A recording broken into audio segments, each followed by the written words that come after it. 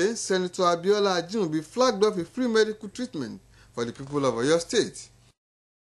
In his effort to fulfill his electioneering campaign promises to the people of Oyo State, the state governor, Senator Abiola Ajimobi, has flagged off a free health program to be enjoyed by the people of Oyo State. This initiative brings back to memory late Chief Obafemi Awolowo of the defunct Unity Party of Nigeria, of which one of its cardinal programs was free health for all. While addressing the beneficiaries at Ibadan North Local Government Headquarters, in the company of the Deputy Governor of Osun State, Mrs. Titila Oyetomori, who was in Oyo State to commiserate with the state government over the recent flood disaster, Senator Abiola Ajimobi said, the aim of the program is to assist the less privileged and make life more conducive for the people through free health services. He noted that 52 medical doctors and 55 nurses were mobilized to offer free treatment for the public. Senator Ajimobi explained that the program is expected to cover treatment for diabetics, hypertension, eye and teeth problems, pregnancy care, and general health problems, coupled with free drugs.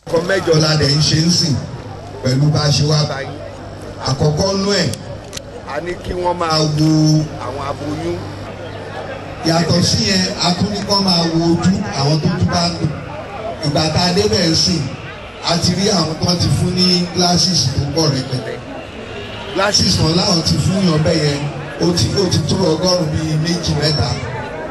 so ẹ tó tún bá ń lò kó lọ bẹ̀ wá fún lẹ́yìn yẹn a ní kí wọ́n máa bá wọn wo eyín àwọn èèyàn ẹ rí pé ẹlòmíì eyín ẹ̀ náà ṣe lọ títí a ní kí wọ́n bá wa tọ́jú wọn kí wọ́n bá wa fọ eyín wọn kọ́ yọ èyí tí ò dá kúrò wọ́n fi èyí tó dá síbẹ̀ so gbogbo yẹn la ní káwọn èèyàn tó máa ṣe yàtọ̀ sí yẹn àwọn ẹlòmíì ní hypertension àwọn ẹlòmíì ní diabetics àrùn ṣúgà ìtọ̀ ṣúgà àbí kí ẹ̀jẹ̀ máa hó rúrú àníkàn bá wọn wò ó torí tó pààyàn jù láyé nìyẹn pàápàá àwa dúdú àrùn wa nìyẹn àti ní kàn máa wà treat wọn inú wa dẹ̀ dùn pé ọ̀pọ̀lọpọ̀ èèyàn láàrin tó ń tọ́jú sí tó ń fún lábẹ́rẹ́ adẹ̀ni kọ́ máa fún wọn lóògùn ọ̀fẹ́ ni gbogbo tẹ́ bá ṣe ń bí ọ̀fẹ́ ni.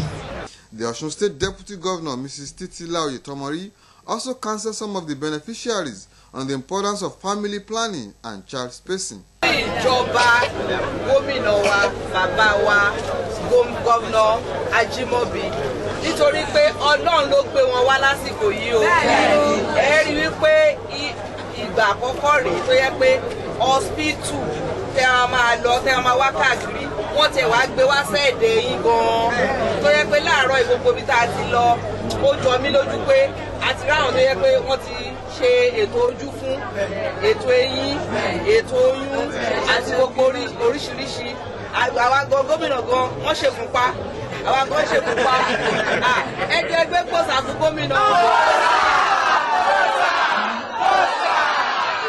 Some of the beneficiaries who spoke with BCS News commended the present administration for the kind gesture to elongate their lives. Over 60,000 people of Oyo State are expected to benefit from the free health program. Senator Abiola Ajimobi, his deputy Chief Moses Adeyemo, and Osun State Deputy Governor Mrs. Titila Oyetomori all had their blood pressure checked. And on the same day, the state governor continued with assessment of flooded areas by visiting the Premier University to commiserate with them over their loss during the flood.